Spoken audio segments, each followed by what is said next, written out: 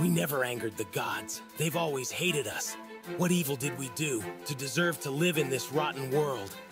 Since the day I gained conscious, I haven't had one peaceful day. War after war, fight after fight.